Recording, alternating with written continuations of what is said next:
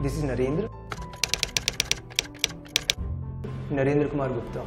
I have secured All India Rank 5 in ESE 2018 from Electronics and Communication branch. I did my bachelor's from KJ Somaiya College of Engineering, that is in Mumbai. I would like to congratulate IES Master for their huge success in ESE 2018. Engineering services consist of 3 stages: prelims, mains and then the interview. For prelims, I had joined the IES Master test series.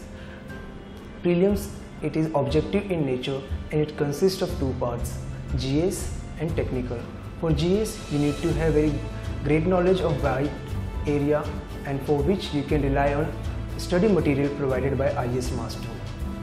And for technical parts, you need to solve as many as test series as it requires speed and accuracy, and solving lot of questions will help you improve these 2 areas.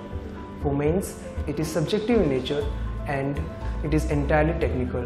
In this stage, you are restricted by time as well as space, and you need to have a structured approach in your final examination, for which you need to solve as many as test series before you appear for a final examination, because it will help you improve your writing skills.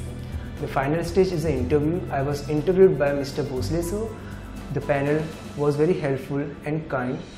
They made us comfortable, and most of the interview was based on non-technical. My message to the future aspirant, and especially to my juniors at KJ Somaiya College of Engineering, would be to appear for the test series, be it prelims or mains, because appearing for test series will help you to improve your weak areas and perform better in a final examination. And once again, I would like to thank IES Master for their guidance and support.